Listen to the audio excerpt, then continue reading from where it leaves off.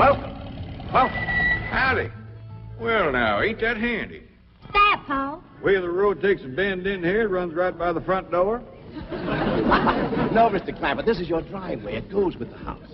Is this thing a house? Oh, yes, indeed. It was built by John Barrymore, one of our finest actors.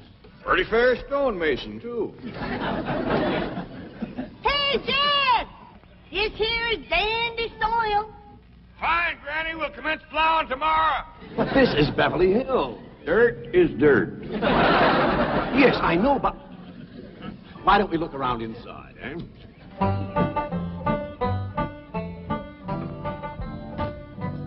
Well, here we are.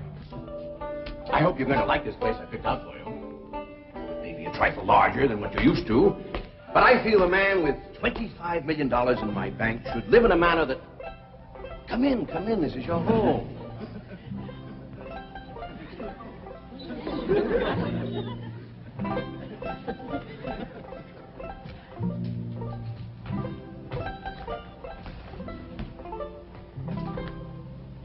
As I say, it may be a bit more than you're used to, but I'm sure you'll be comfortable. Now, my secretary will be over right away to help you with the hiring of servants or whatever problems you may have. She's a very efficient girl, Miss Hathaway.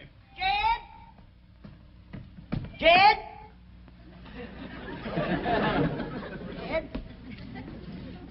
You and Jethro fetching my stove so I can get some victuals to cooking?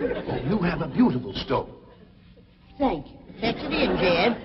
You scare up some wood, Ellie. No, I mean you have a stove already installed in the kitchen. Where's that? I'll show you. Excuse us.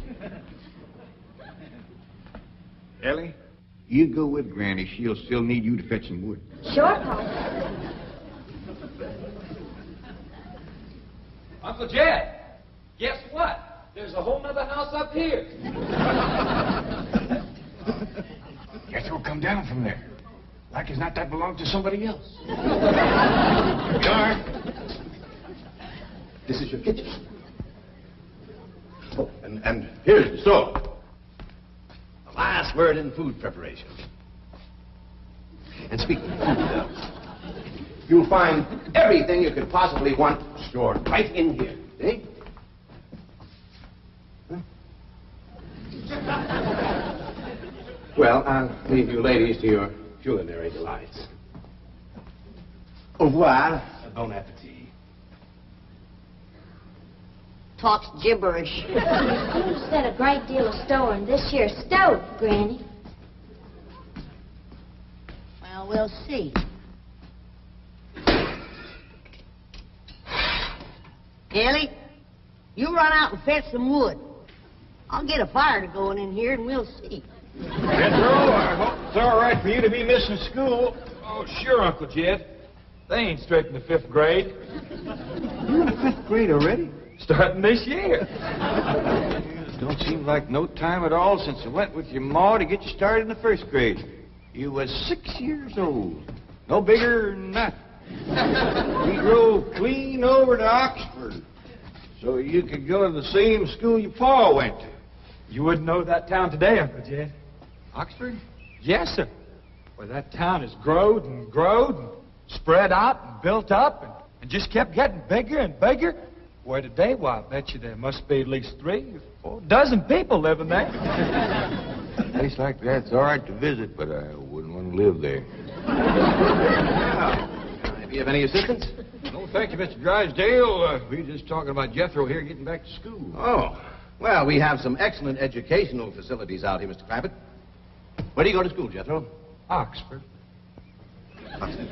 Yeah, you see, Jethro's ma, that's my cousin Pearl. She married an Oxford man, so naturally Jethro, he goes to school there, too.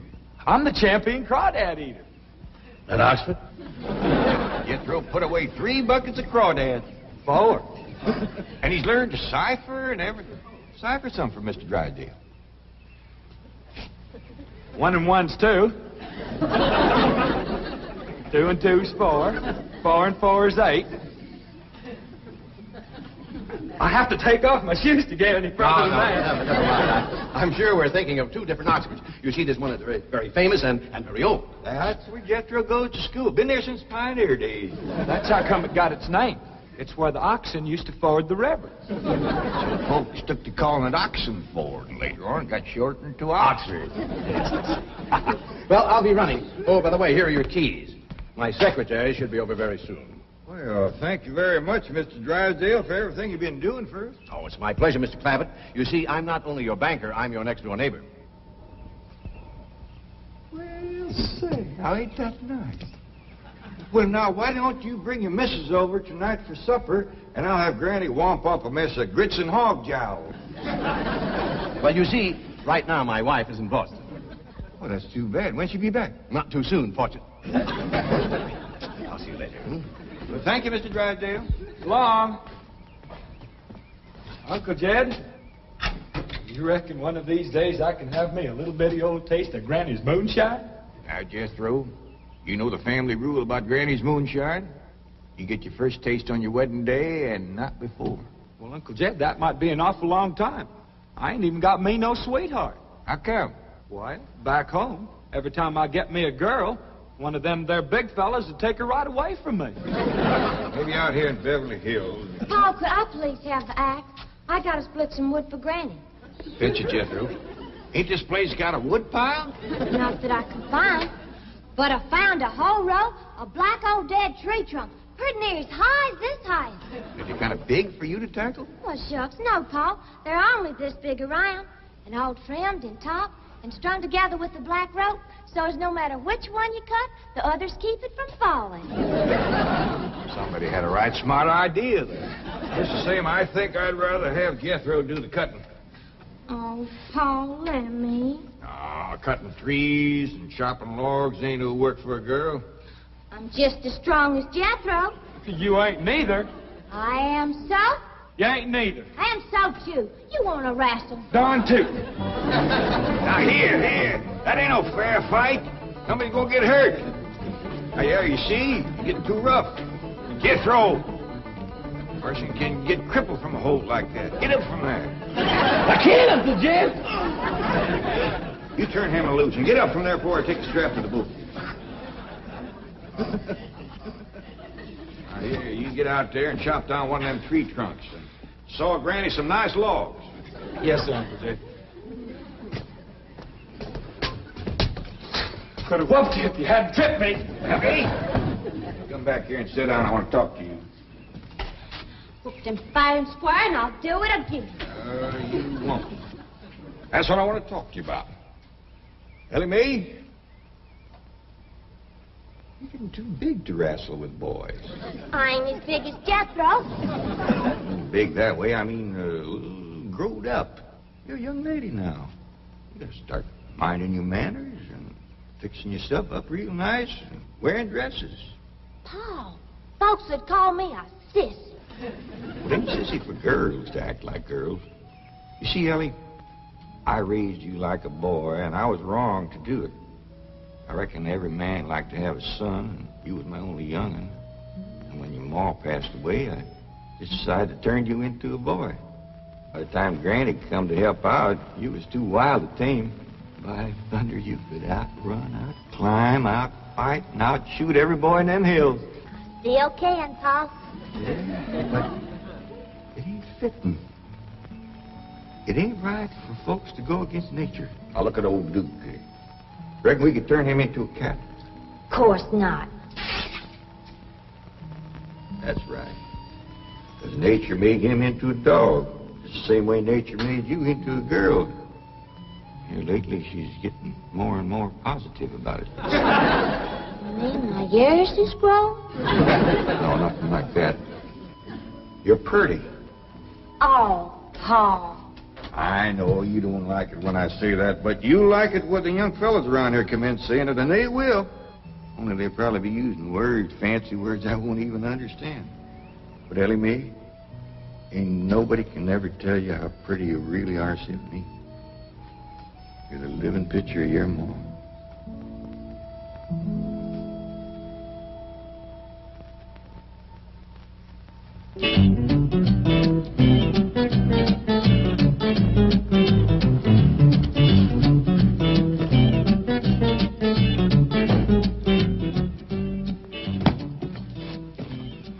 here. I thought you were going up to the Clampett estate. I didn't think it prudent for us both to be absent simultaneously. In the event of crises... The only crises you have to worry about right now is keeping Mr. J.D. Clampett happy. Now get up there. Tell me, how did you like the flamingos?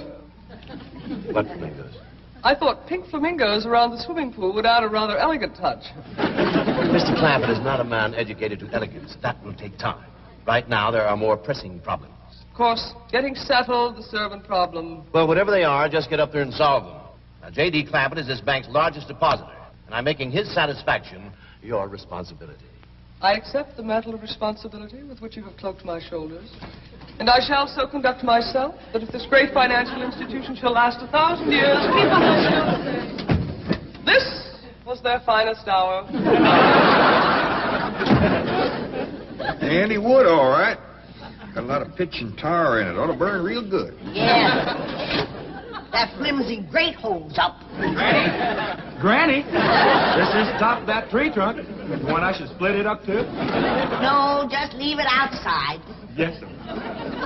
This place ain't even got a wood box. Yeah, folks don't need much wood out here. Remember what Pearl said? It don't get cold. Yeah, I remember. It might not get cold in the day, but it sure freezes solid at night. How you know? I show you how I know. Every bit of food in this here storage bin is froze harder than a rock. Yes. Look.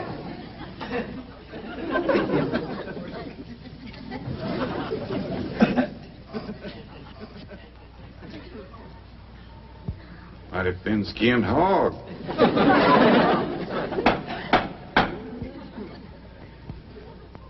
But I'll be doggone. Take me 2 days to thaw out that ham before I can ever cook it.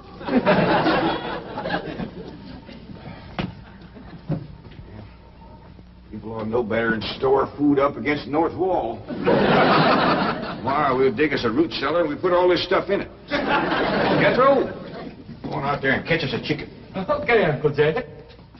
How you know we got chicken? Place this size is bound to have chickens. You know, frozen.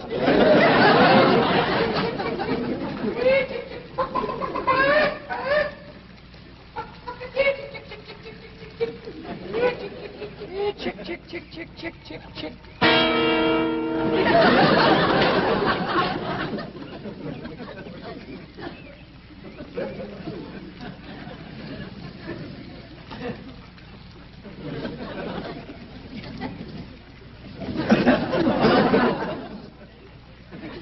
I eat a chicken. Here's that bucket. You want it? You take it, Ellie. See if you can find a creek. I gotta have some water. You know a pump on this place? It ain't even got a well. Uncle Jed, Uncle Jed. Yeah, boy. Did you find a chicken? I found something. I ain't sure if it's a chicken, a goose, a duck, or what. Where is it? I couldn't catch it. That thing can outrun a jackrabbit. There ain't no goose or duck. A chicken. If it is, I was right about things growing bigger out here. That thing was this high. A chicken? Ah, Jethro. Honest, it's got legs this long. Divvy's on the drumstick. Drumstick ain't much. Whoever gets that neck is eating from now on. Commences here and runs plumb up to here. Jethro? You ain't forgot what I said about Granny's jug of liquor. I ain't been at Granny's jug. You have your in first. Honest, cross my heart. Where'd you see this chicken? Down by the cement pond. Cement pond. Uncle Jed, that pond is the fanciest thing you ever did see. Why, they are steps. So's the cattle can walk right down into it and get a drink. And up at one end, there's a lady standing there made out of rock. And she's a pouring water out of a jar right into that cement pond. Oh. Well, that's how come that big old pink chicken to get away from me. Flew right over the top of that there rock lady, landed in that pond, and swam like an otter. Just flapping them big old pink wings and hollering. What color did you say that chicken was? It's pink. Ain't I told you that stuff would stunt your growth? Miss Granny, I didn't touch a drop. You and me is going to the woodshed. Jethro, you swear to be telling the truth? So help me, Jefferson Davis. You take your hat off when you speak of the president. Granny, he ain't president no more. kitchen. Now, Jethro, you and me is going back out there and corner that chicken. Granny, you get your fire to going. Ellie Mae, you sweep up out front and keep your eyes open for that Miss Hathaway. I'm counting on her to take you in hand and get you in the right kind of clothes. Come on. Chicken.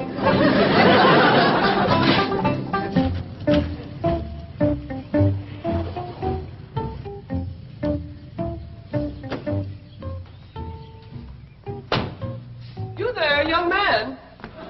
I ain't a young man, but I sure do thank you for thinking so. Good heavens, you're a girl. Yeah. I'm Jane Hathaway, executive secretary to Mr. Drysdale. And you, I take it, are a domestic of some sort? Cleaning girl, housemaid? Just what are your duties with Mr. Clampett? Well, he sent me out here to sweep up. But he said you'd take me in hand and get me in the right kind of clothes and everything. Indeed, I shall. We have a complete servant's wardrobe from chef to chauffeur. Come with me. What in the name of Thomas Chippendale is this? Has Mr. Clampett seen this disgraceful and unsightly mound of debris? Oh, yes, ma'am. This is all his. Oh, what charming antiques. Just like you said, Jethro. Rock lady pouring water into a cement pond. Yes, sir. And over there's where I seen that great big pink chicken. Only thing is, it don't sound like a chicken. It makes a kind of hollering noise.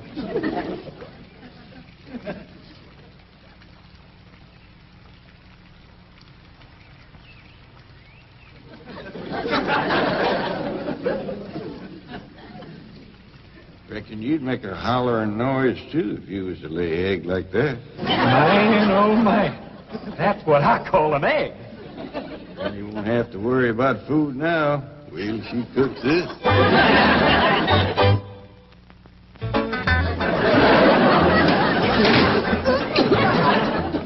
That flame city stove don't draw worth nothing. Hey, Granny, look at this egg.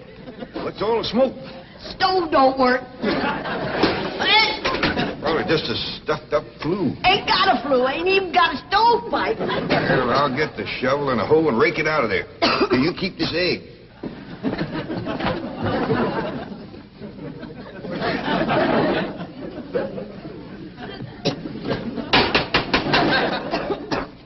Just like everything else out here. Froze solid.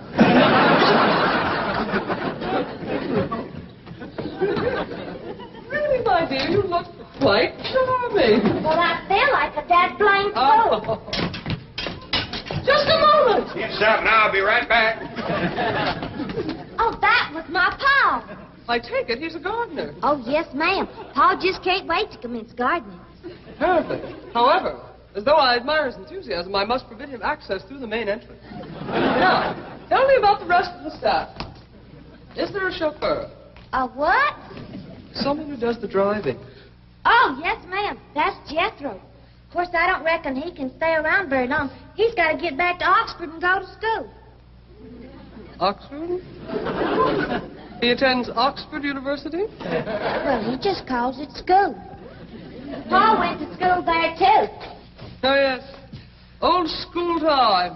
Great pride, those Oxford men. Sorry I couldn't stop before. Granny was having trouble in the kitchen. Pa, do I have to wear this here stuff that Miss Hathaway... No, there can be no appeal from Mr. Clampett's orders. Thank you, ma'am.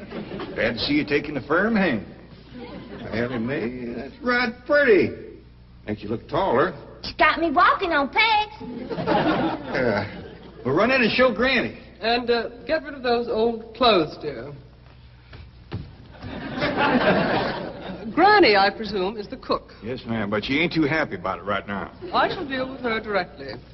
Now, let's see. Maid, gardener, cook, chauffeur. Oh, I understand Jethro is an Oxford man. You bet he is.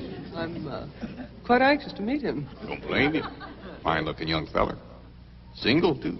And he's on the lookout for a girl. Oh. I am only interested in the intellectual rapport which I would naturally have with an Oxford man. I presume you went to Eton as a boy. If I know Jethro, he went to Eton the minute he was born. Yes, of course. I suppose his father matriculated him. I kind of think maybe it was his ma. Oh, well, no matter. At any rate, He's an eating man. That he is. Matter of fact, Jethro won the eating championship. Oh, marvelous. What was he champion of? Eating. Yes, I know. But what was it? Cricket? Oh, no, it was crawdad. I don't think even Jethro'd eat crickets. I was referring to the game of cricket. Jed, where's the axe? I bet you, Granny, you talk to Miss Hathaway. And just why does Cook need an axe? I've hit this with everything I could lay a hand to. I even whomped it with an iron skillet. You are supposed to hit it with a croquet mallet. All right, where is it? I don't think I'll tell you. There is a time for work and a time for play. Now then, what are we cooking for Mr. Clampett? Well, I don't know what you're cooking him, but if he wants any victuals from me, somebody better shoot a possum. Possum? You got a better idea? But of course, a nice big fluffy souffle. All right. You shoot it and you skin it. You don't even know what a souffle is. What kind of a cook are you? I'm a cook with a stove that don't draw, food that's froze solid, chickens that can't be caught, eggs that can't be broke, and a smart alecky city woman telling me my business. That's what kind of a cook I am. Mind your tongue, little woman. I can have your job. You sure can, and the sooner the better. Jethro's coming, and just wait till you see what he's got. Thank heaven. Now I can have an intelligent conversation. Look, Granny, I caught that big chicken. I hope it ain't as tough as its eggs. That is a flamingo. Oh, no, ma'am. That's my nephew, Jethro. Jethro, say hello to Miss Hathaway. I didn't mind him. That's the big dangest chicken you ever did see. You go to school at Oxford? Yes, ma'am. I'm in the 5th grade. Stop bragging and bring that chicken's neck. Ellie Mae! No, stop, you barbarians. Don't harm one feather of that beautiful bird. I've taken just about as much as I'm going to take from you. Yeah, Granny. Ellie, you get the fire going under the big kettle outdoors. Young lady, where is your maid's uniform? I ain't going away. Oh, yes, you are. No, I ain't. Oh, yes, you are, if I must subdue you forcefully. I wouldn't try that. Don't! Tried to tell you. I'll set on her, Ellie. You get the fire to go. Now, here, Granny. Come on, let her up. Get off of her. You are discharged! All of you! That! Fired! I am the most incompetent, insubordinate, belligerent group of domestics it has ever been my misfortune. Hathaway! Ah, Chief! You're just in time to help me take disciplinary action. You're fired. I've already told them. Not them, you. These people are the Clampetts. Clampett? Yes, that's right. Now go back to the office and pick up your severance pay. You are through. Now, Mr. Drysdale, hold on a spell. I reckon there's been a kind of a misunderstanding. But this little lady's been a right big help to us. Why, she fit in just like one of the family. Matter of fact, her and me is going out hunting. Ain't that right, Miss Hathaway? Yes, indeed. Yeah. Jethro, you can take that pink chicken back out to the cement pond. We're going out and shoot us a nice, big, fluffy souffle.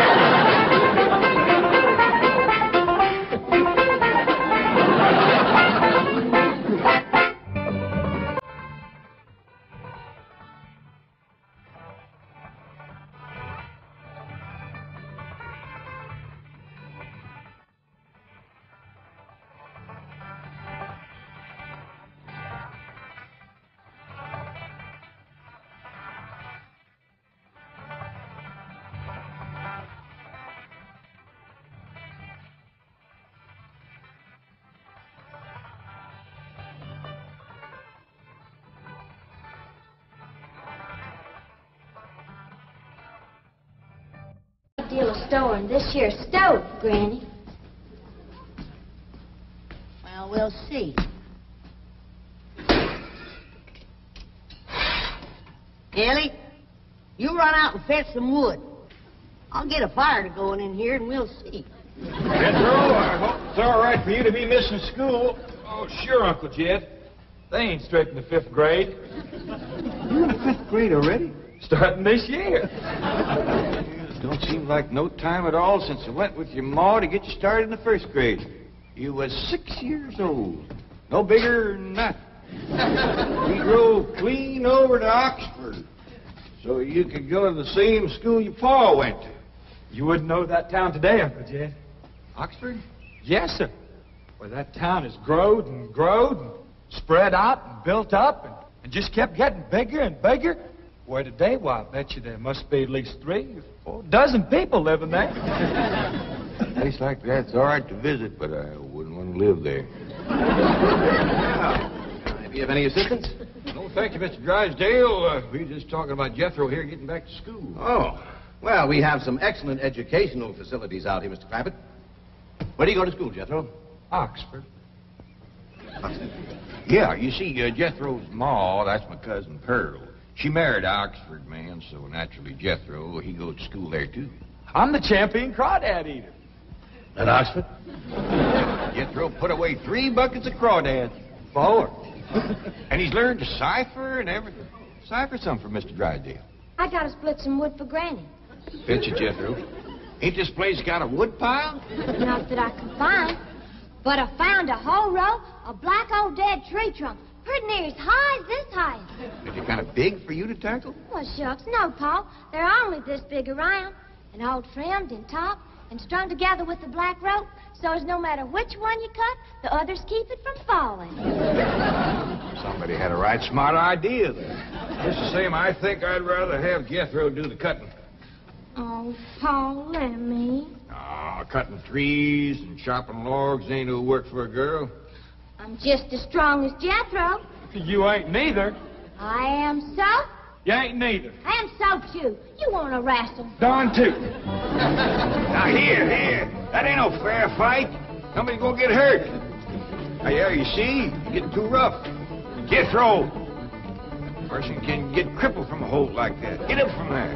I can't, Uncle Jed. You turn him loose and get up from there before I take the strap to the boot. Now, here, you get out there and chop down one of them tree trunks and saw Granny some nice logs. Yes, sir, Uncle Jed. Could have whooped you if you hadn't tripped me. Me? Come back here and sit down. I want to talk to you. Hooked and fair and square, and I'll do it again. You won't. That's what I want to talk to you about.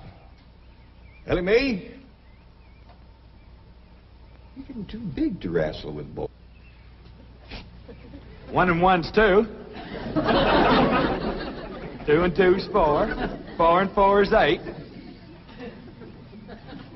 I have to take off my shoes to get any further than that. Never mind. I'm sure we're thinking of 2 different Oxfords. You see, there's one that's very, very famous and very old. That's where Jethro goes to school. Been there since pioneer days. That's how come it got its name.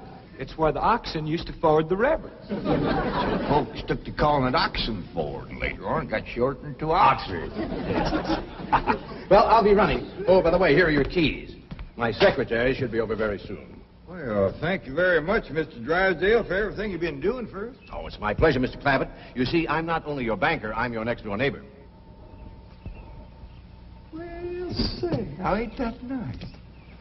Well, now, why don't you bring your missus over tonight for supper, and I'll have Granny womp up a mess of grits and hog jowl.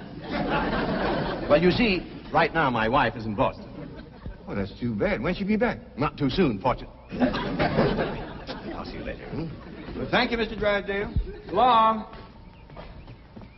Uncle Jed, you reckon one of these days I can have me a little bitty old taste of Granny's moonshine? Now, Jethro, you know the family rule about Granny's moonshine? You get your first taste on your wedding day and not before. Well, Uncle Jed, that might be an awful long time. I ain't even got me no sweetheart. How come? Why, back home, every time I get me a girl, one of them there big fellas would take her right away from me. Maybe out here in Beverly Hills. Paul, could I please have the axe? As I say, it may be a bit more than you're used to, but I'm sure you'll be comfortable. Now, my secretary will be over right away to help you with the hiring of servants or whatever problems you may have. She's a very efficient girl, Miss Hathaway. Jed? Jed? Jed? You and Jethro fetching my stove so I can get some victuals to cook in? Oh, you have a beautiful stove. Thank you. Fetch it in, Jed. You scare up some wood, Ellie. No, I mean you have a stove already installed in the kitchen. Where's that? I'll show you. Excuse us. Ellie, you go with Granny. She'll still need you to fetch some wood. Sure, Pa. Uncle Jed, guess what? There's a whole nother house up here. Guess who'll come down from there? Like as not that belongs to somebody else. Darn. This is your kitchen. Oh, and here's the stove. The last word in food preparation. And speaking of food, you'll find everything you could possibly want stored right in here. See?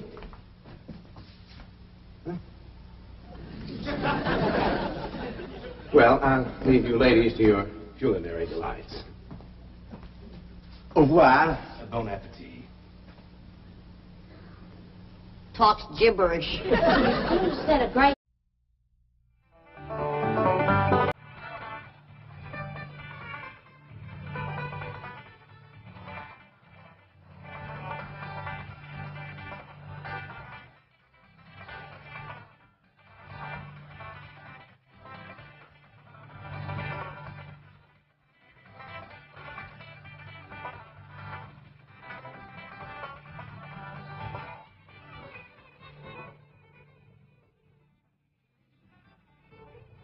Welcome.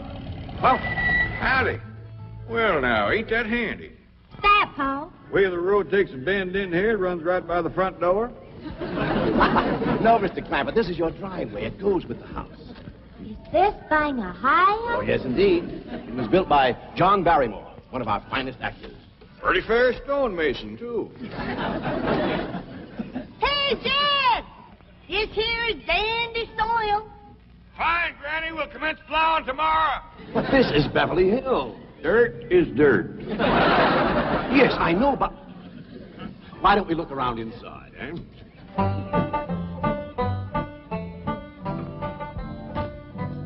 Well, here we are. I hope you're going to like this place I picked out for you. Maybe a trifle larger than what you're used to, but I feel a man with $25 million in my bank should live in a manner that... Come in, this is your home.